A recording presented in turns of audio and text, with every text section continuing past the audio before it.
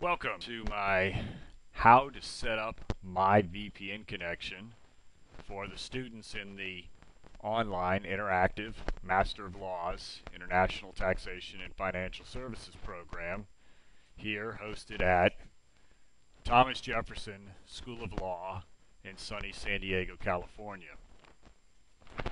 This lecture is going to assist us together setting up your VPN pursuant to the instructions you've received from the IT department, as well as what to do if you followed the instructions and you still cannot access the VPN, that is the virtual private network of Thomas Jefferson School of Law.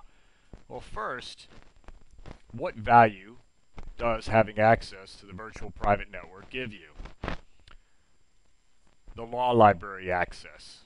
The access to the law library research databases, the 60-plus databases, such as the Anti-Money Laundering Service, Butterworth's UK, BNA, CCH, IBFD, Complenet, Checkpoint, and so on, the multitude of many databases. The access to those databases is obtained through having your virtual private network on.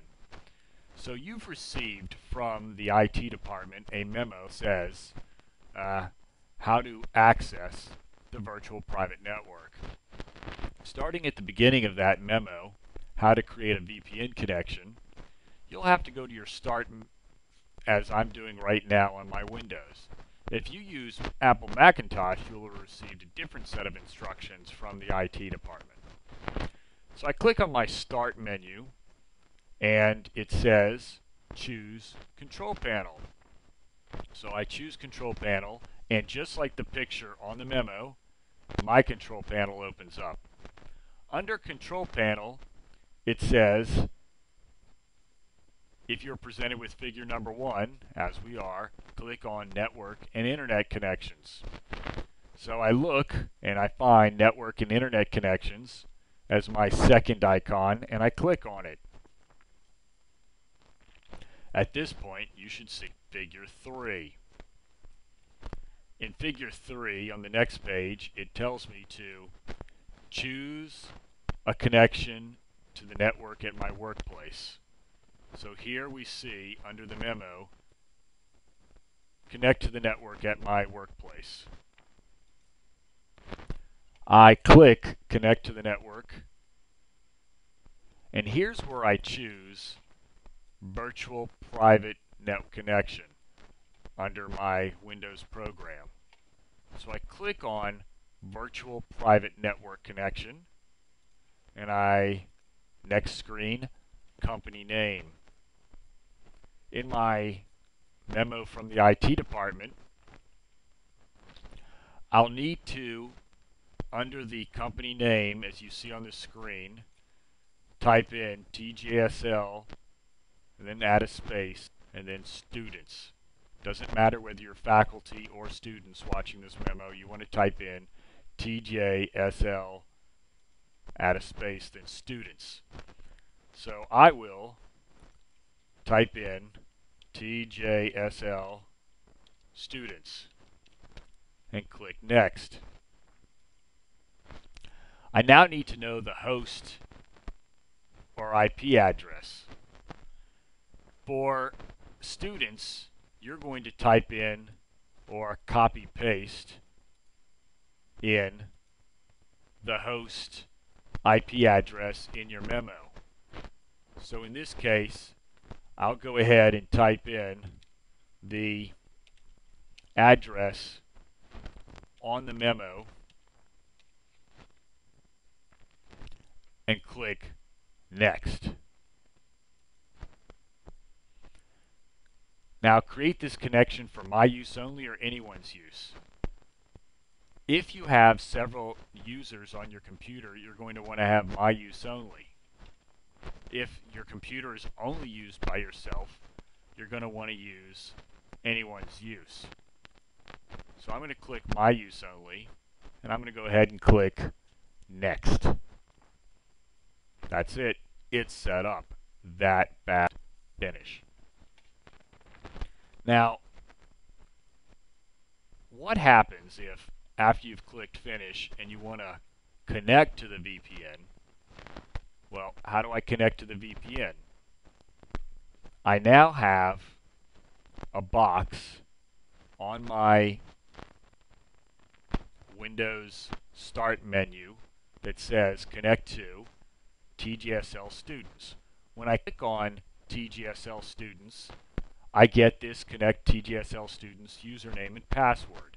You've been sent your username and password by the LLM administration office here at Thomas Jefferson or by the IT department. And in this username, you'll type in JLF followed by a backslash. Your backslash is located beneath your backspace key. So JLF and then backslash. Now you type your username, usually your first initial of your first name and your last name, usually. And your password will be whatever password you've been assigned by the IT department, and you can change that once you're in the VPN. You're going to want to click Save this username and password on your computer so you don't have to re-enter it every single time you try and access your VPN. Now, what happens if you've gone through all the instructions and it just doesn't work? You need to write a memo to help@tgsl.edu. You need to clearly enunciate what the problem is, or they're going to be unable to respond.